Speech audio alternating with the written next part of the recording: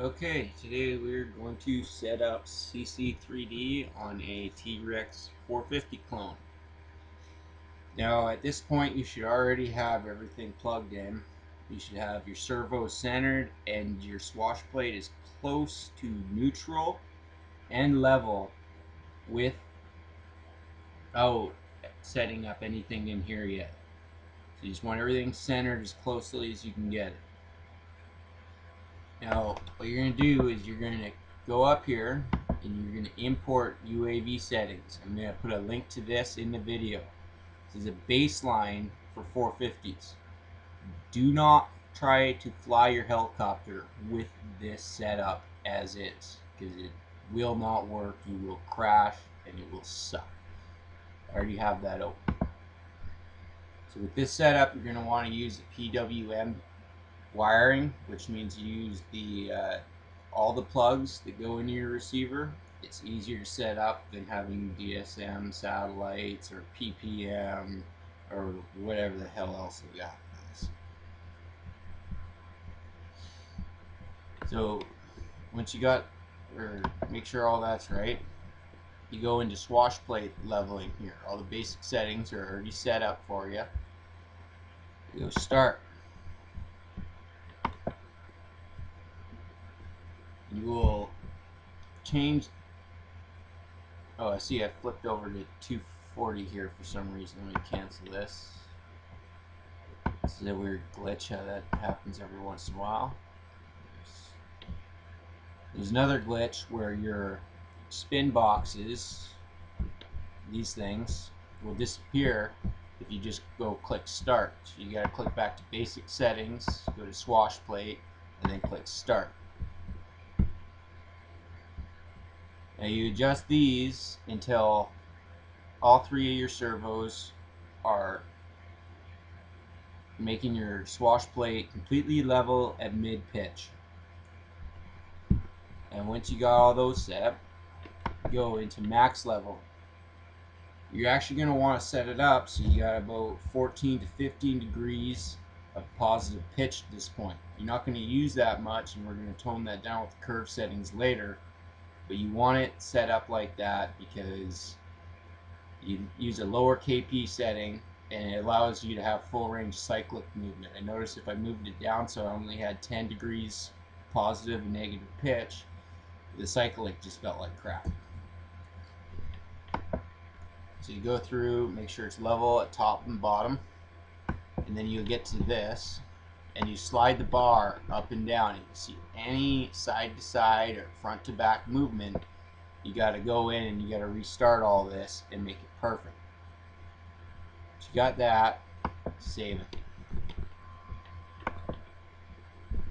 And move on to input. Now what you're going to want to do is run the transmitter setup wizard. This is already done on here for DX6i if that's what you're using, but if you're using anything else, you're going to want to go in here and run through the steps. And once you've got that done, it's pretty self-explanatory. I'm not going to go into it. You're going to go over to flight mode switch settings. And I have no idea why these are on that. You're going to want one mode, all rate. And for now, we're going to set this other mode to all manual for setting up. You can change this, the manual after, to whatever you want. I usually just have two rate modes, one with axis lock, one with rate, and save that. This should pretty much already be done and working for your helicopter.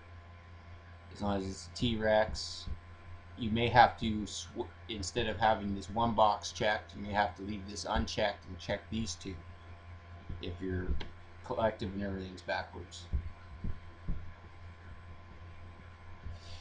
Once you manage to get through this, save it, and go to attitude. You see I got roll at -10 here. That's to counteract the translation tendency, because your helicopter is going to want to lean to the right as you're hovering, and the CC3d does not recognize this. So if you use weak leveling or any mode like that and you have that set at 0, you're going to have your helicopter drift left, and it drifts pretty fast because I had that at 0 in weak leveling. It just sucked. You want to have 0 gyros while arming aircraft, because if you don't, you start it up and watch your helicopter spin around in circles because the yaw gyro screws up. It's kind of unfortunate, but it's just the way it works. And we move on to stabilization. This can be different for every single helicopter. A lot of times this is going to be a little bit low on the KP settings and a little bit high on the integral. You want to keep raising your KP, the proportional, until it starts to oscillate really fast, and then you want to dial it back about 20%. The integral I'd usually actually just put right with the proportional. Like if I was running 40, I would run 40 on that too, and it seems to work pretty good. But you're gonna want to screw around with that anyways.